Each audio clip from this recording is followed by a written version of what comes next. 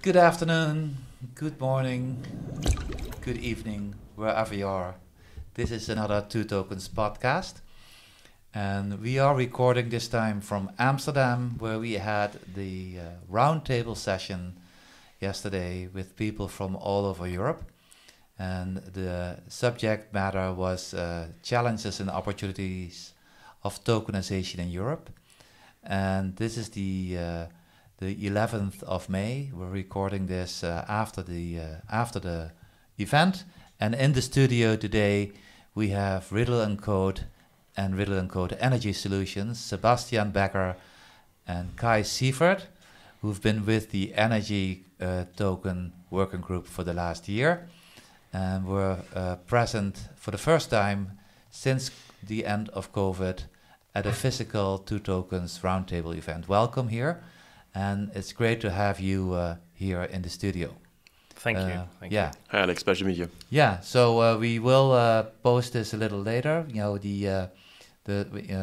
Kai was also doing something on the roundtable yesterday. You were at the Energy Token roundtable. Exactly. I think. And you were at a governance table, I think, right, with a lot of lawyers. That must have been fun. It was a lot of fun, basically. So I think it was not a very much commercially driven discussion, but a regulatory influenced discussion. And we commented on the current regulatory trends in Europe, which are, of course, quite crucial right now. Yeah. What was your take on this? Because this was your first roundtable as well, right? We met in Frankfurt at the Crypto Asset Conference. You told me all these crypto asset people, I'm not a techie, you know, but with your background, how did you look at the event yesterday with all these different types of people there? Yes, an absolute essential event for me because it's about time to bring together, practitioners from all over Europe. Obviously, we've been down with our heads in the projects over the last, when it comes to RIDDLE&CODE Energy, at least 5 years. It's about time to spread the word. What is good in terms of developing products for decentralized energy markets. Where are the issues at the moment that everyone is facing in its EU member state. I think it was a very good session. It was a very, very open discussion.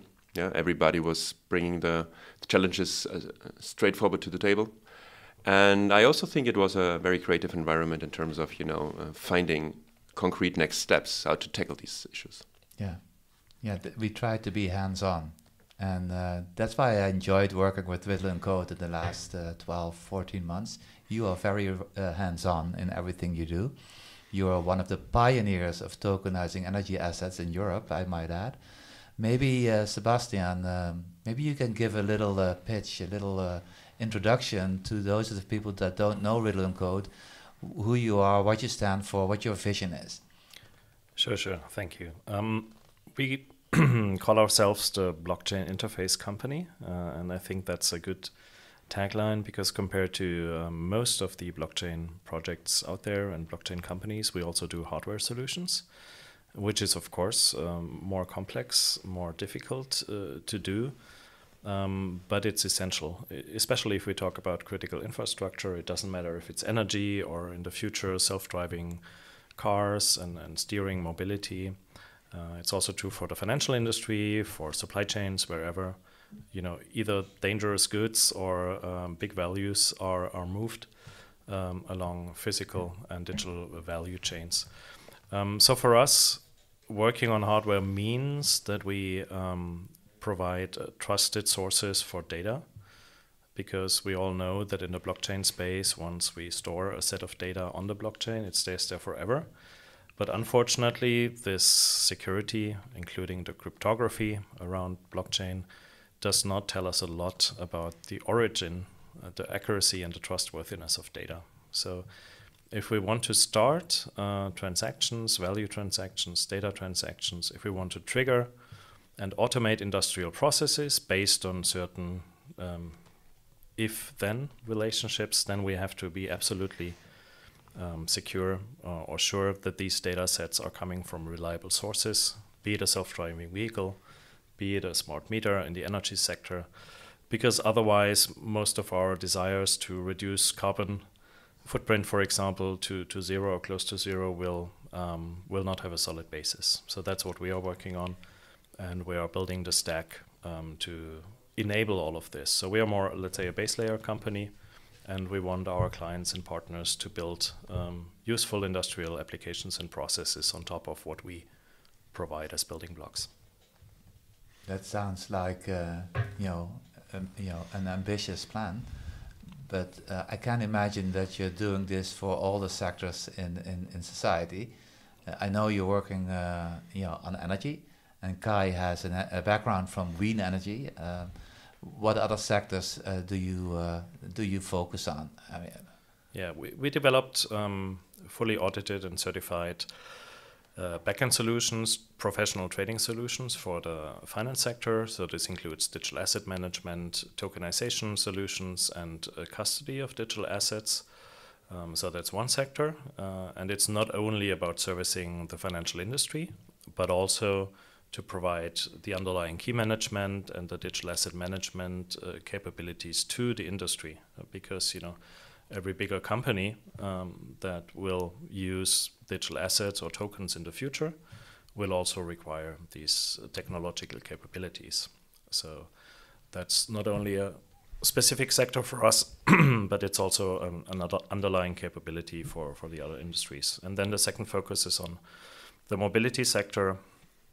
I mentioned self-driving vehicles, but of course we all know that this includes railway and potential also aviation industries. So our focus here is on the CAN bus data protocol and other data protocols, and to make them into reliable data protocols, and to enable utilization of data on data markets in the future to enable new business models.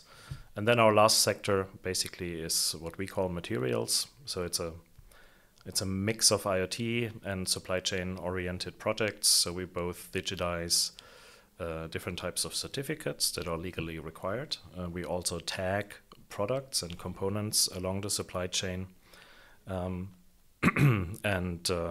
requires, let's say, different also hardware form factors and a different type of notarization backend that in the end, and that's true for all three sectors, is again coupled with the financial backends to automate transactions. So settlement is part of this equation, and we are fully agnostic if it comes to this, so we don't rely on a specific, let's say, cryptocurrency, for example, because technologically speaking, it doesn't matter if you settle something with a cryptocurrency or in the future with the digital euro. It's basically a digital key that needs to be protected along its journey and life cycle. So, Kai, as the name implies, RIDDLE&CODE is a deep tech company, right? Very techy. Absolutely. I was never explained the name, by the way, but what I really liked about Wien Energie is that it was not deep tech; it was a consumer solution, right? Where society were seeing the fruits of tokenization, and it didn't really matter what technology stack was underneath. Is that how it was also positioned as a first test? I understand that in the summer of 21, you initiate a project in Wien. Can you tell us a little bit about that, and how was it received by the Austrians? Yes, certainly. Yeah, I'm glad to do that. So first of all, I think we need to distinguish between two perspectives. The one perspective is a thorough understanding where the industry is heading and what is required in terms of IT systems, and the other perspective is once you're convinced, and Wien Energie is indeed convinced that DLTs play a essential role in the future infrastructure of energy data exchange. How to do the first step, right? And here it was very important that we leverage the very, very good access to the customer from Wien Energie and produce a product that can be understood by everyone in Vienna, right? So to already today implement the infrastructure, do the first steps in infrastructure and technology implementation that can later on unleash really, really large potential of additional applications. And that's how it came to, the description and the invention of the product and the project in Vienna. So based on an energy tokenization toolset or platform called MyPower, which is basically enabling every user to tokenize an energy asset and then also receive the production and the value that is created by the asset in the form of a second token, of a kilowatt-hour token, of a utility token, to create a citizen power plant, a citizen-owned power plant, a further development from some existing very popular power plants in Vienna, which makes it much more easier for the customer to handle this, to get them first time ever a live view on the performance of this asset. They can have a very nice dashboard where they see what's happening in the currently on the plant, and also telling them very transparently, how much kilowatt hours they've earned so far.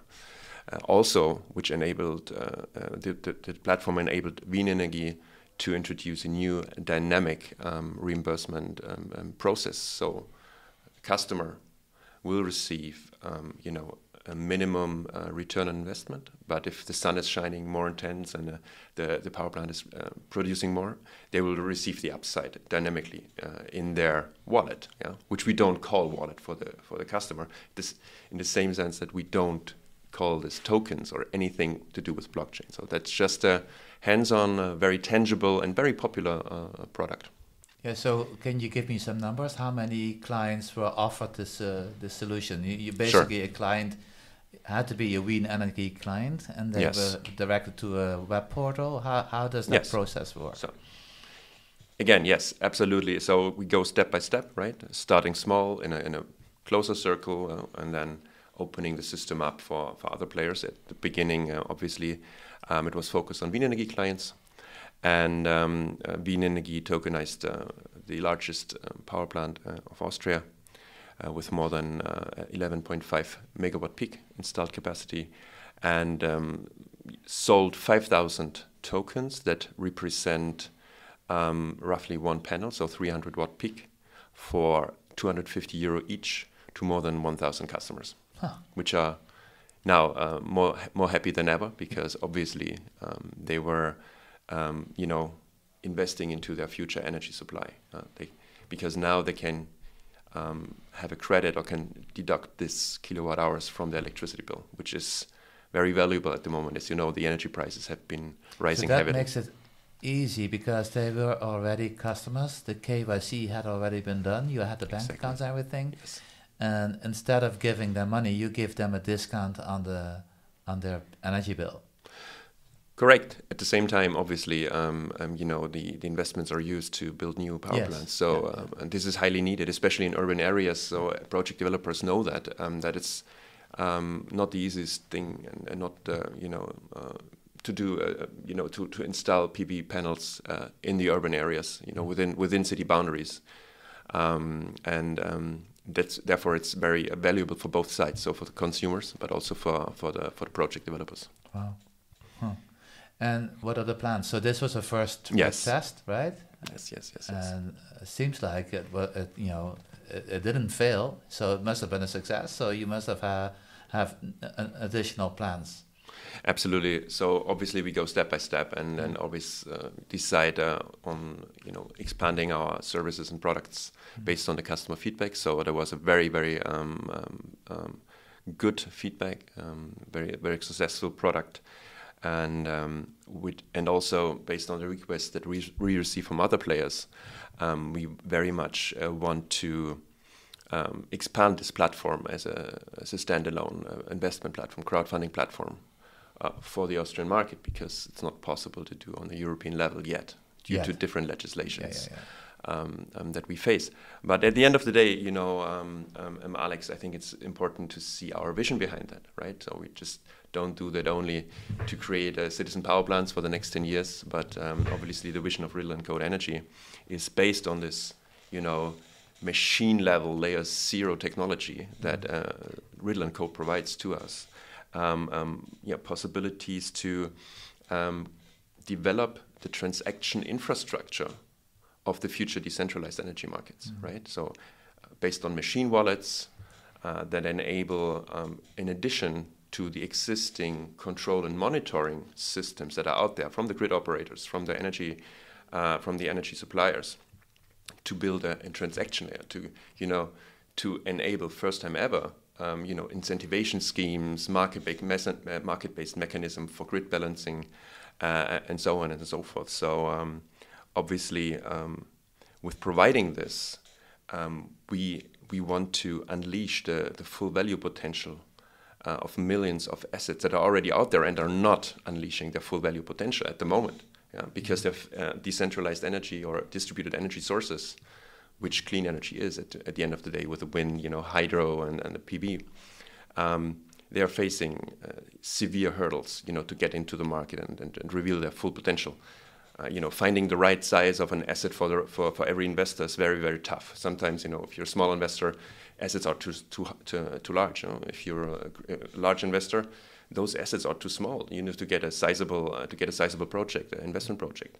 At the same time, the transparency is lacking for most of these players. They are not energy natives. They don't know how this market is functioning. So, does this asset indeed exist? Is this asset indeed the asset type that is written on paper? And how does this asset perform?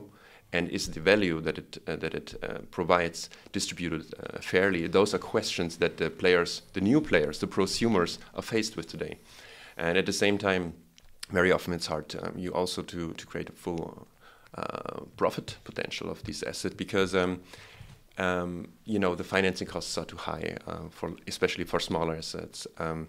And also it is hard for them to get access to the existing energy markets because they are not made for the smaller assets. So all of these challenges, we want to tackle with the MyPower platform on the tool set of RIDDLE&CODE Energy. And so MyPower, that's operational in Austria, right? And Correct. It's basically democratizing shared assets, right?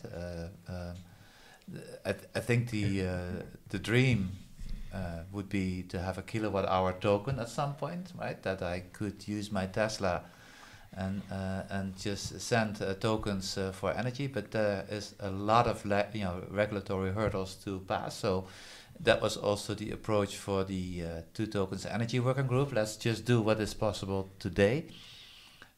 How do you see that? Is that something that is an ambition for MyPower as well, or is it mainly focused on shared asset? I would say that's one of the main targets of us in the coming 12 to 24 months. We already closed actually the loop from the investment and asset tokenization side to the electricity offtake side, because our next feature is a peer-to-peer energy trading feature, which is fully in line and fully compliant to energy and financial market regulation in Austria. Where we integrate into the smart meter infrastructure of the end consumers. So you don't have only the asset providing, euro, but we can track the kilowatt hour itself, the product itself, through the system, and basically. So how do you do that? Do you tag the kilowatt hours with energy tag type technology? Or? Well, as Sebastian said, everything starts with a machine identity. Okay. So we're very, very happy to work, to build on the base of I think. A global leader in terms of machine identities. RIDDLE&CODE is providing hardware-based machine identity, and this identity signs every transaction. So you have this also hardened data, which will never be openly revealed through the whole system, running into registers where you can obviously then trace every transaction, and then this can be used for all of different kind of use cases. Yeah. So you're an Austrian company. Germany used to be the leader in solar energy, Sebastian. You're German. You're in Munich, I think. How Kai is also German. Kai is also German. Oh, Indeed. okay. Okay. It's a secret, but yes. Secret. Legislation is different in every European country, right? So we all know that. So that's why we need to come together as Europeans and see that we, after the European energy law that was passed last year and is being implemented, that we also come to some common language and common European standards, so that not only can we implement my power in Austria, that we can also apply it in different countries. And I'm glad to say that we have a very European coalition here, right? We are here in the Netherlands, people from Rome, Italy, Spain have approached us and are part of the group. But how do you see that a role for two tokens, and particularly what you are doing to come to a European understanding, a coalition of the willing? Do you have any? What are your views on that, Sebastian? Yeah, I think it's important to zoom out a little bit. Kai explained the solution as we have implemented it in Austria. And as said, we still have this regulatory patchwork across Europe. And additionally, it's not only that we have different energy regulations in different countries, but we also are connecting or bridging the gap between different industries. So mobility and energy will come together at a touching point. Energy and the financial markets need to come closer together. So you also have cross-sectoral regulation, which makes it more difficult to establish end-to-end regulatory compliance systems. As I said, base layer company, we are focusing on providing the tools to allow our customers and partners to build regulatory compliance solutions and to roll them out regardless of the details of the local or regional regulation. So that's one thing. In ensuring this regulatory compliancy tools and audit trails and everything else is, let's say, important groundwork that also hopefully helps to underpin, two tokens activities and other European activities where we are part of. Then secondly, we need to focus on the capabilities. So we were talking about the tokens and the voucher type utility tokens that we deployed in Austria. But basically, we should look at them as tools to incentivize desired behaviors. So desired by society or desired to reach certain goals in an industry, like getting carbon neutral in 10, 15 years. So we need to use gamification and game theory approaches to accelerate this transition. And that's also where I see a big opportunity for a group of companies coming together under the umbrella of two tokens to discuss and establish certain pieces of the puzzle that can be then deployed for the benefit of Europe, not only to reach these goals, but also to embed our democratic values into these systems, because blockchain is a backend system. We have the smart contract layer. Basically, blockchain is a technology to automate things, but to also fix the governance, how things are automated. And that's why we focus on machines signing data, so that we can make sure this data is accurate, that we don't run again into a diesel scandal situation where the data that should come from regulated players are faked. So that must be prevented, especially if we not only automate the flow of data, but connect data to settlements. It would not be acceptable for the European industries to be, let's say, regulated based on CO2 footprints, which would mean, hitting the bottom line if these data could be faked or tweaked. And we have end-to-end value chains. We all see that right now in the chip crisis. It will be very important to understand where do things come from, what's the provenance of the associated metadata, including energy, CO2 footprints, material composition of physical products. So that's where we all have a role, and that's also what we need to educate decision makers, regulators, and others about, because right now we see a tendency that regulating the new crypto and digital asset space is trying to follow the patterns of, let's say, the old regulation. But as said, this technology is building bridges. It incorporates in itself a lot of regulatory tools, let's put it that way. So we need to regulate differently, and people still lack the understanding of how this technology can be used for the benefit of society. Just look at the European discussion right now. People pick up the media,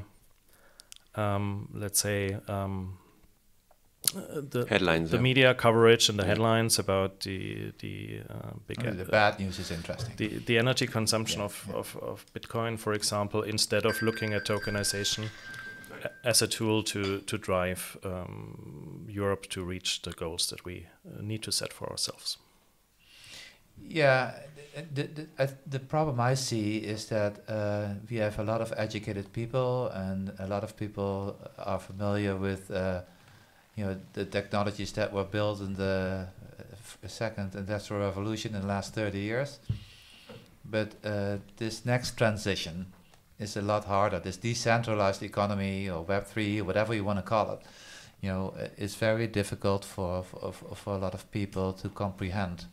And so that's been the mission and the mandate for the Two Tokens Foundation, to show how it works in real life, not only inform them. It's easy to do a masterclass and to inform yourself, but to get inspired and to see how this might work for your own situation. That's a whole different ballgame. And so because this is such a cross-sector beast, if you will, right, where you have legal regulatory people, all the lawyers, we have the finance and the fintech people and the particular industry. Not alone there's the technology underneath. That makes it a very interesting cocktail. And so, RIDDLE&CODE being the pioneer in this and a European player, I like what you do in terms of having this core technology, but at the same time showing the value of a consumer application with my power at Wien Energie. Can we expect more of that, and how can we help at Two Tokens to launch some of these? Because I'm convinced, and we see that with our roundtable discussions and the many people that work within Two Tokens, if we show end user value, if we show why your mother should be using this, it becomes a self-fulfilling prophecy. Because if people understand the value and understand how it works, it will help adoption.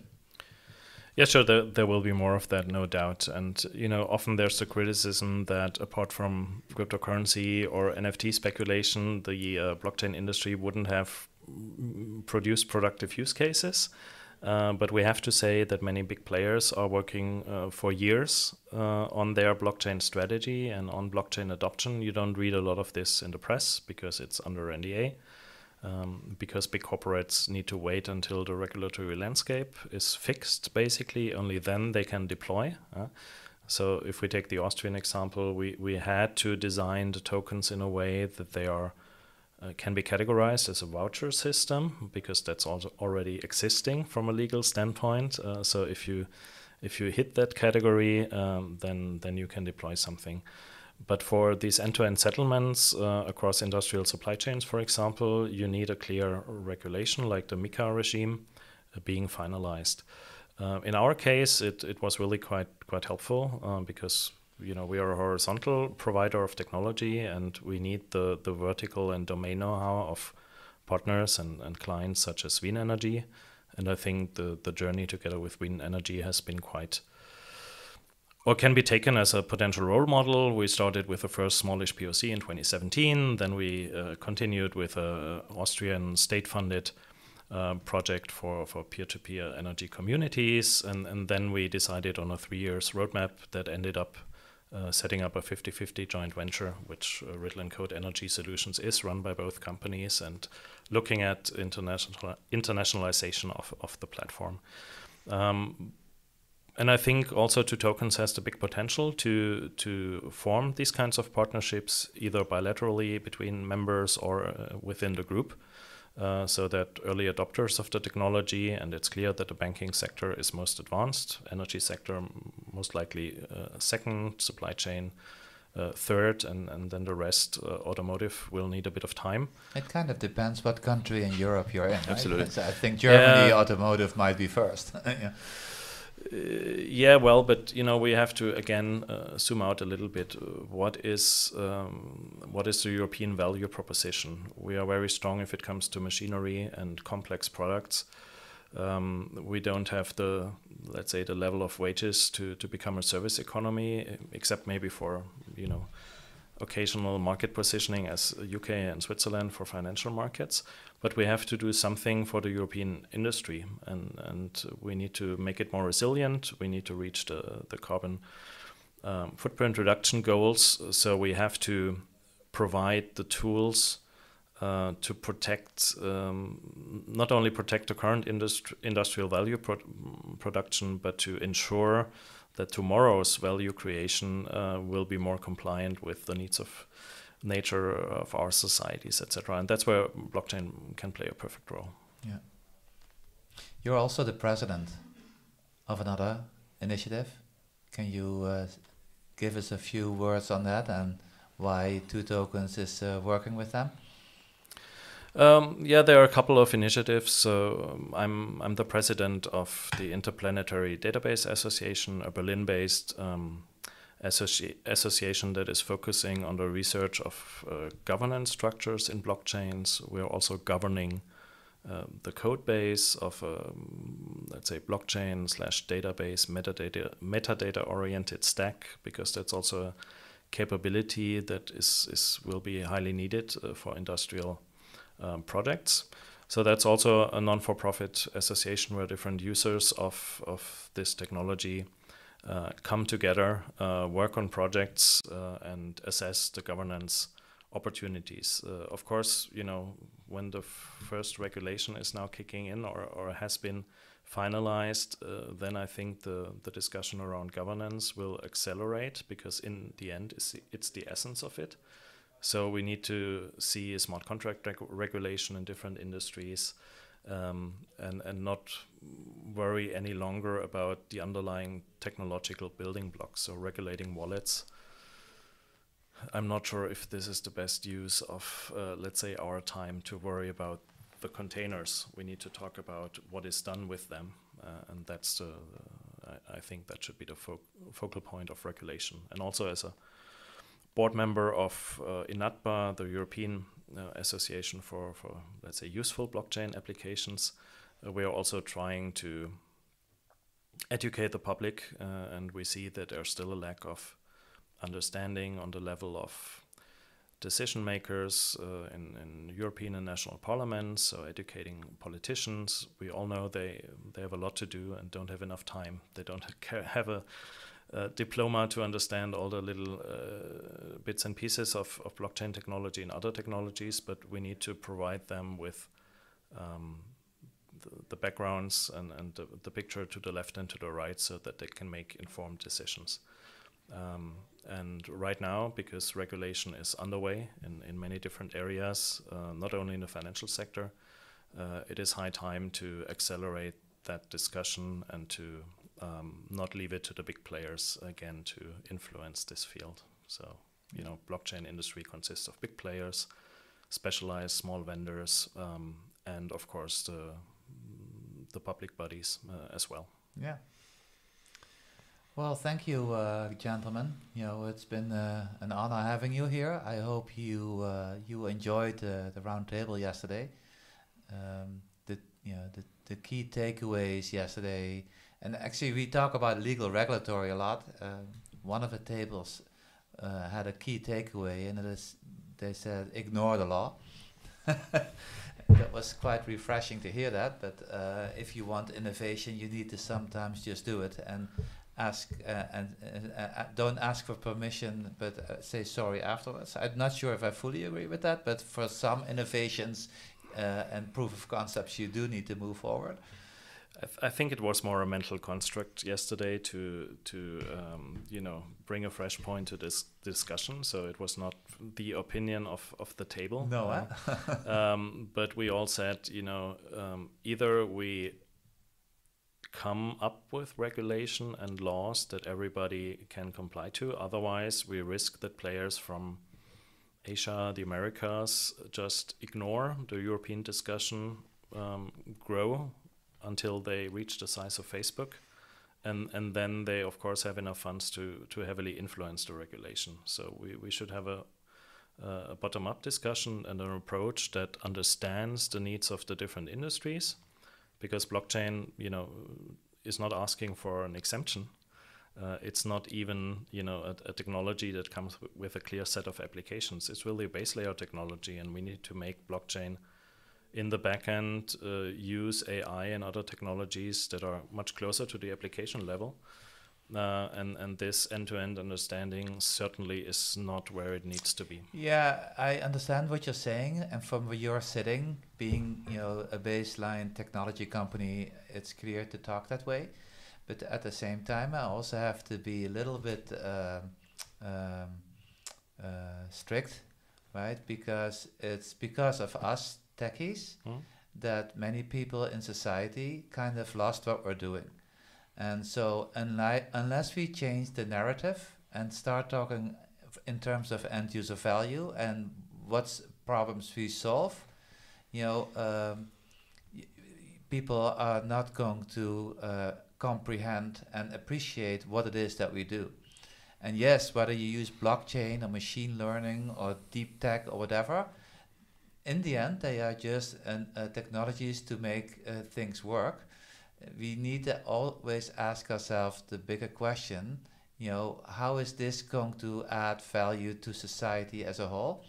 And what problem do we solve? Because if we keep this the domain of the techies and the early adopters, we will never get to full-fledged mass adoption. Yes, maybe also summarizing that and taking the middle ground on this discussion from my side. I just want to say that this complicatedness that we just talked about is not a necessary way to look at it.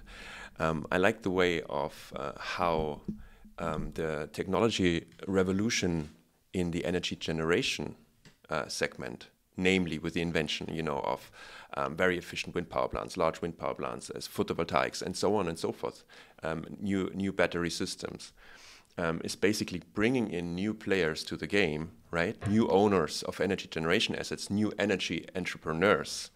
And these guys by nature are distributed, right? And for them, they understand much, much better what the value of a distributed ledger is. Yeah, it's answering for them. They don't even have to ask the question, where will the data be stored? Who is responsible for governing this? Because they are in charge. And we just want to give them the opportunities and the tools to be in charge and to make it as easy as possible. And I think when we stick to describing these use cases from distributed energy to distributed ledger, it becomes quite better to understand the necessities of our technology and how you can apply them to the biggest advantage. I full-heartedly agree, because we are in roaring times, if you will, right? I think there's still a war going on in the East. We have an energy crisis, we have a climate crisis, we may have huge inflation ahead of us, so there's a lot of things that need fixing. And if we can only solve, a small percentage of that with the solutions that we build, I think that would be success. That could be defined as success. And I think that is what we all have to keep in mind. Yeah, sure, but I think we see it already. And I think we both agree, not only because we collaborate in two tokens, that educating the decision makers is the top priority, because they make decisions that will affect the innovation power of our industries. And then Kai gave the great example of the B2C offering in Vienna. It's not a trial, it's a commercial rollout. And what is sold there is invest in sun packages. That's kind of the claim. So people invest 250 euros or a multiplicator of that into a sun package. And of course, they immediately get what kind of an opportunity this is. They don't own a garden, or they don't own a house, they don't have a roof, so they could not install a photovoltaic plant, but they can invest in it now. And once the regulatory landscape is clear, and once managers and decision makers and regulators are aligned on these goals, then it will be easy, just as we did in Austria, to come up with an easy to understand consumer packaging and bundling. But we need the tools, and we need to pay attention that the regulators don't regulate them away before they can unfold their I think we're going to be doing a lot of fun stuff in the next year. Absolutely, yes. Absolutely. Good things in the making. Good things in the making, and by all means, let's have our European voice heard, and let's do it. Thank you for being here. This was the Two Tokens podcast. You can listen to us in your favorite podcast app.